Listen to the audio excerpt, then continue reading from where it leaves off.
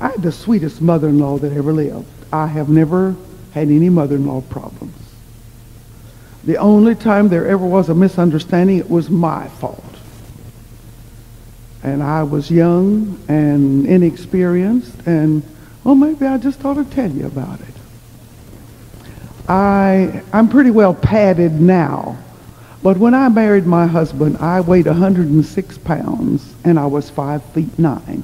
I looked like an ambulating telephone pole.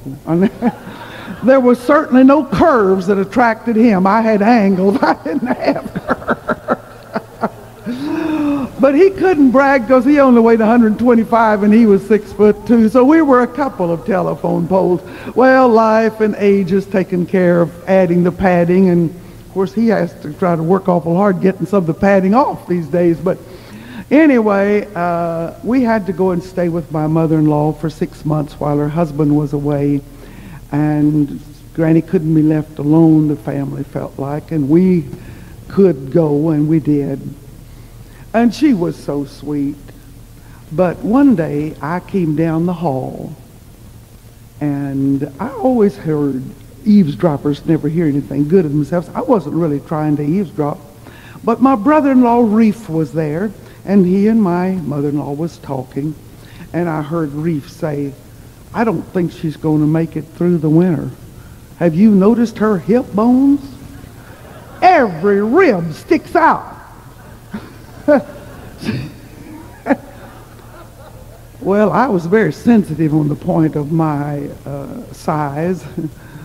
I was so tall and yet so skinny and so big boned until it made me look even worse. If I'd been smaller boned, I don't think it would have looked so bad, but I stopped, froze in my track, and I heard my mother-in-law giggle and say, "Well, we can just hope.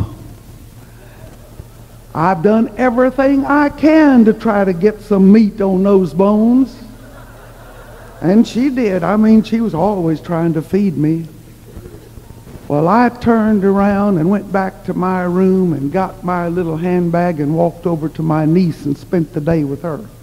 I wasn't even going to stay in the same house with these people talking about me like that. I couldn't help it because my hip bone stuck out and because they could see my ribs every time I moved.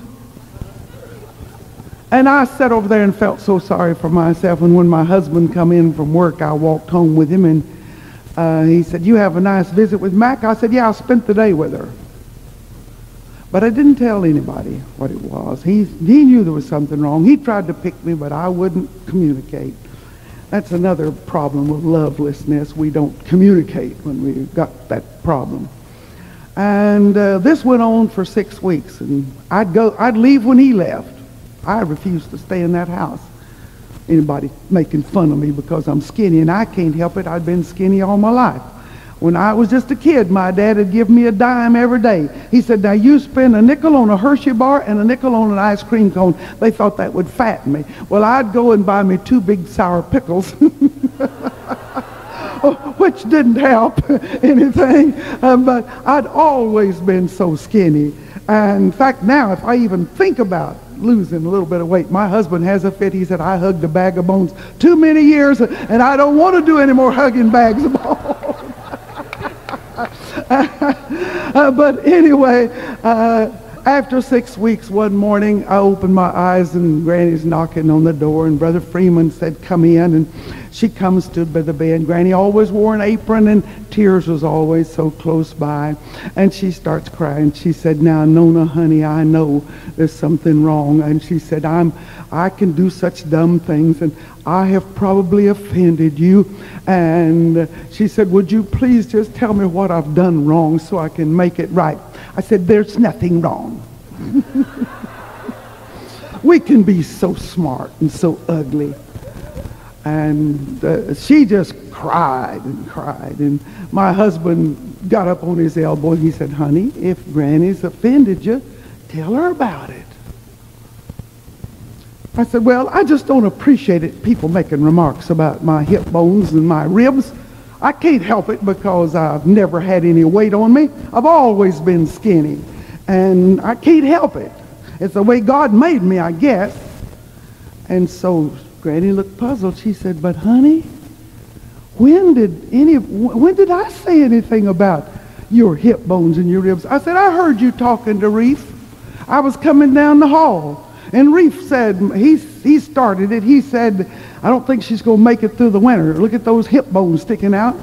And then talked about my ribs every time I'd move. And she looked puzzled for a few minutes. She says, oh, honey, we wasn't talking about you. We was talking about Old Blue, the cow. We didn't...